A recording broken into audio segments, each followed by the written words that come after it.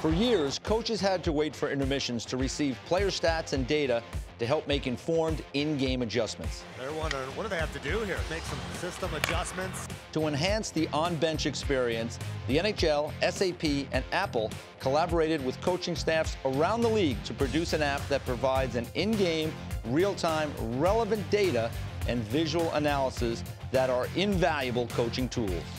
From these meetings came the newest on-bench technology, the SAP NHL Coaching Insights app for iPad. Boy, how technology has changed our game, hasn't it? Lots. This is incredible. Yeah, it really is. There's so much that these guys can do. It's all customizable. That's what I love. Every team wants different information. They can have it right here. Yeah, no, I absolutely love it. You see guys using it all the time.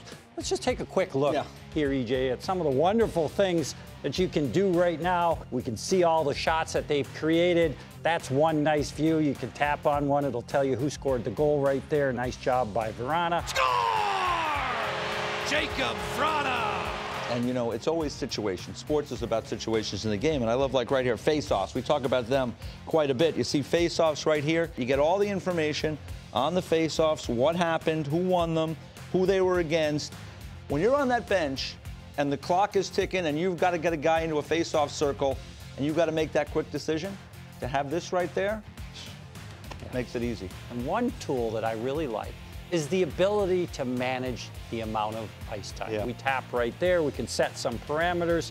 We can get some real-time alerts as to, hey, maybe we're using them too much. We've got to back off a little bit. We've never had technology like this before. Unbelievable addition to their repertoire as they try to win on a nightly basis. Absolutely.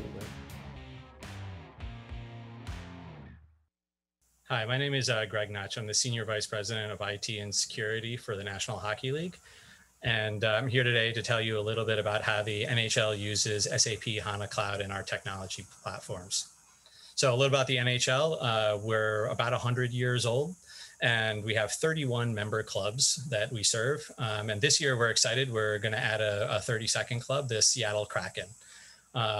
You know, during a normal year, we service, you know, millions of fans who come to our arenas. We reach out to them via our broadcast partners, our radio partners, and of course, our online and social media platforms. You know, we run our statistics platforms off of SAP HANA. And I'm going to talk to you today a little bit about how that came about and what we do with it. So the NHL.com stats website, about 5 years ago, we imagined that we wanted to take it to the next level, and we wanted to service not only people who are looking for our box scores and who are looking for the top level player statistics, but really the folks who are looking for deep statistics, the fantasy players, the folks who are really looking to engage with our data in a whole different way. And so at the time, we were looking around at solutions for this, and for our databases and for the website and how we could make it better. And we decided to partner with SAP for this. And the real goal was to make it easy for fans to get, the sort of the easy casual fan statistics, as well as the folks who really wanted to dive in deep and get all of the nitty gritty details as they're building their fantasy rosters or just engaging with their club. Once we built that, and we had built that with the Cloud Foundry and the HANA database, we realized that not only could we take this to our fans, but now we had all of this data in this platform, and we could build applications for internal constituencies. And the first one that we decided to tackle was the coaches. We had all of this real-time data coming from the game. We had all this information about what players were doing and what was happening in the game. And what we wanted to do was provide a real-time in-game experience for the coaches to use to help them make decisions about what to do in the game.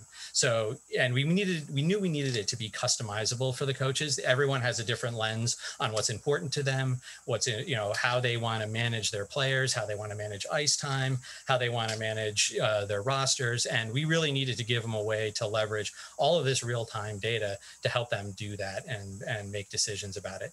And so we built about 140 different ways that the coaches could look at this data, everything from rosters and ice time to player position to various plays, which I'll show you in a second.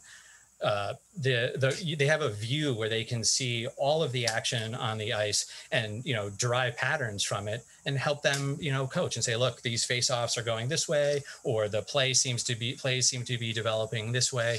And, all of this data and all of these views are powered by SAP HANA Cloud. The front end application we partnered with Apple to help build, but all of the back end and all of the middleware was done with HANA. Once we had built that, so you can sort of see the migration here. Once we had built the statistics website and we had sort of these views for the fans, and we had the coaching insights application for the coaches to use on the benches, we needed a way to understand and make these products better. And one of the things that we started to leverage this year was SAP Analytics Cloud. And really what that product has allowed us to do is to get telemetry back from the coaches and how they're engaging with their application, and telemetry back from the stat site, so we can see, what things are being used, what things aren't, what things are working in real time for the coaches, what things aren't working in real time for the on the stat site. And using that information, we can use that to iterate on the applications and make them better for the users. Analytics Cloud has a ton of uses in this regard. We're also looking at it for our marketing applications. So we have a fan database with 20 to 30 million fans in it, and we're starting to do analytics on how fans interact with things using Analytics Cloud as well. That's a good moment for me to talk a little bit about why we chose SAP. We really needed a fast database. I mean, the initial build of the stats website required a fast in-memory database. There was really no way to take all of that other data that was coming in and turn it around and get it in the coach's hands or get it in the fan's hand in real time, aside from using SAP HANA. And, as we move into some of our other data elements, which I'll talk about in a second, there really wasn't a lot of other choices on the market. Every single game produces gigabytes of data. We're talking large amounts of data for the entire season, and we needed a way to be able to produce the results that we needed in real time. We also needed a partner. And we needed somebody that had the technology, but also had the internal capabilities to help us build these platforms. And, in that way, we found incredible success with the Preferred Success Program with SAP. They came in and, we had strong ideas about what we wanted to build, but they really came in and helped us refine that thinking, and then really helped us execute in, really short timelines. Our off season is about 2 months. So to build applications that we're going to put in front of coaches and put in front of fans, like, we don't have long windows to put these things together. So it was, not only was the technology fantastic, but the support that SAP's Preferred Success Program was instrumental in making all of this happen. We've been on a journey with SAP here for some time, and they've been adding things to their product that have helped us be more successful as well.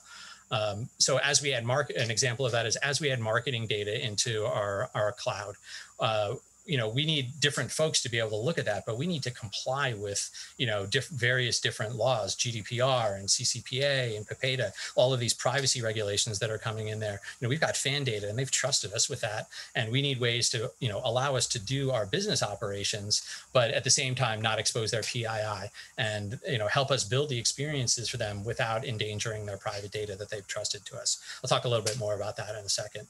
So I'll talk about our cloud journey. We started in 2015. We started with HANA Enterprise Cloud. This is a co-managed product that was sort of a SAP, on-prem product that they managed for you. And then quickly they were migrating to the cloud, and we were more than happy to get on board with them for that. We've gone through a couple of iterations. It's really been a partnership there. And I think the key things that were good for us is we still had a bunch of our applications that we were running internally, and some of them we were running on-prem for us, some of them we were running in the cloud, and we needed to talk to HANA. We had just made this data warehouse of all of our statistics data, some of our fan data. This was what we were building, and we needed to start to wire up these applications and wire up the various things to it. And it's a lot easier to do that when that is in a public cloud where the tooling is well understood for how to merge a network or how to enable another application to talk to that, not just the internally developed SAP ones, but the ones we were building, in AWS or internally on-prem.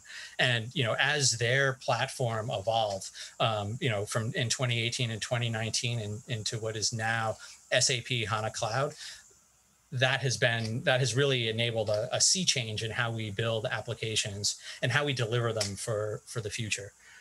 So, looking forward to what we're building this year and next year, and talk a little bit about our player and puck tracking initiative. Player and puck tracking data is a whole new source of data for us, not just our traditional scoring system data and other data. It is, real-time XYZ coordinates of every element that's on the ice. So every player, the refs, the puck, all being sampled many times per second and producing this mosaic of data that we can use to feed back into the Coaching Insight application, to feed back into the stats site, and a bunch of new tools and other applications that we're building to service a bunch of constituencies, including GMs and others that need to use this data.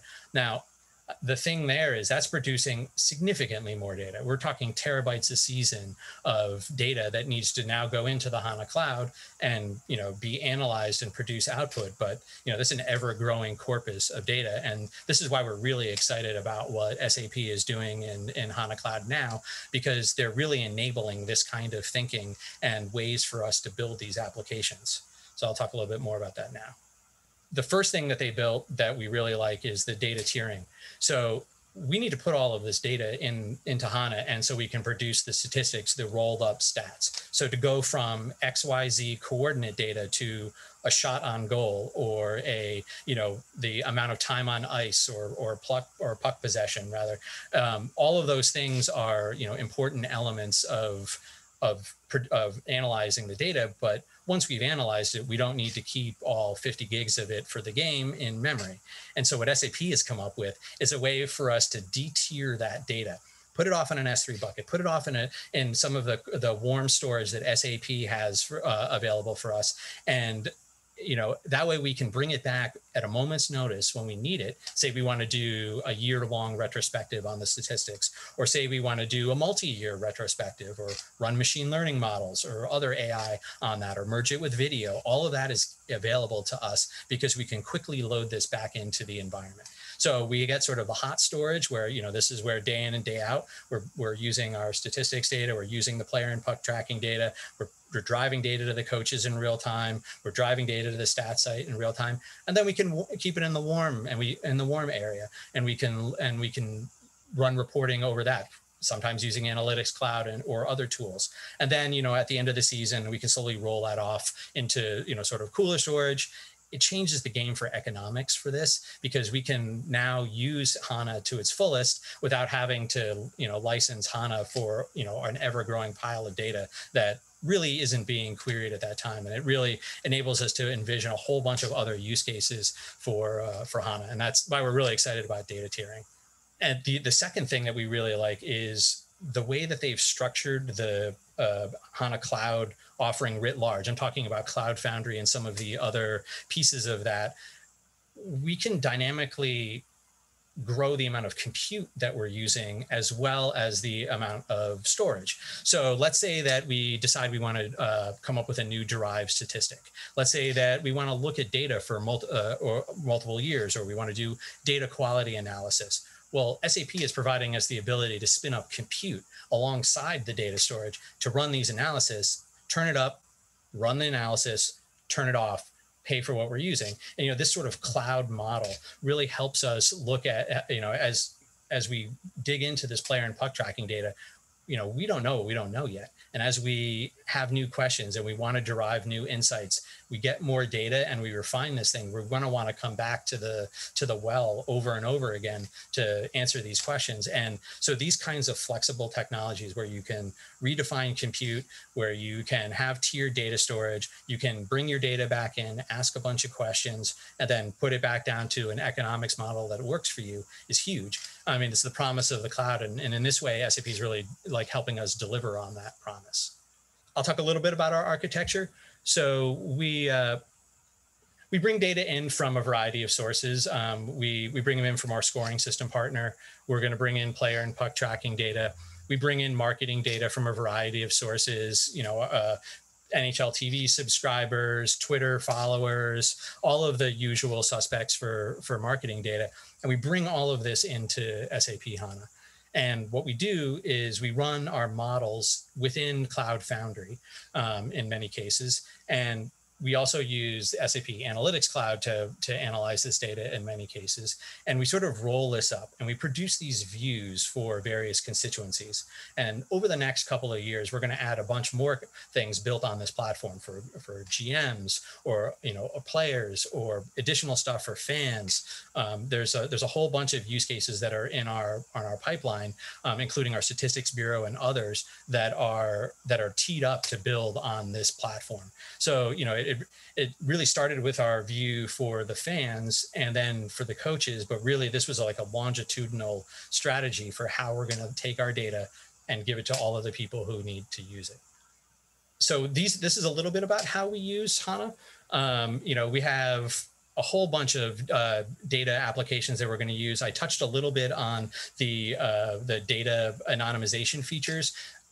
We're looking at that for marketing as well. And if you're not familiar with that, I recommend you check it out.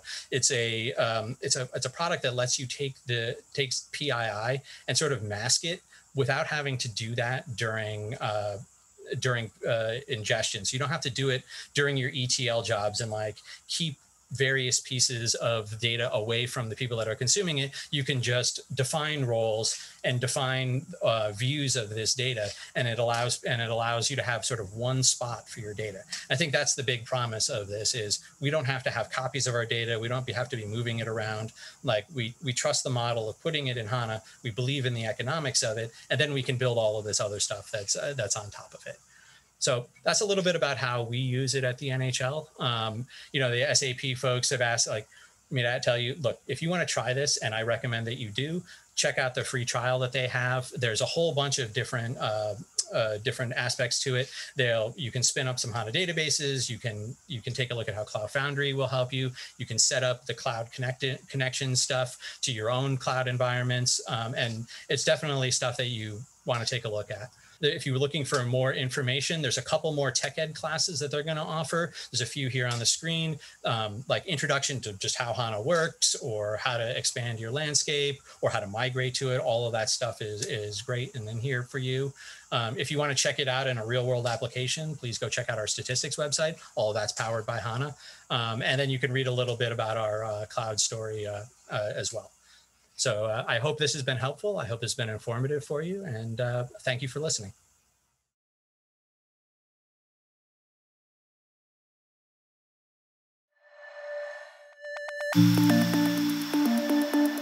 Thank you.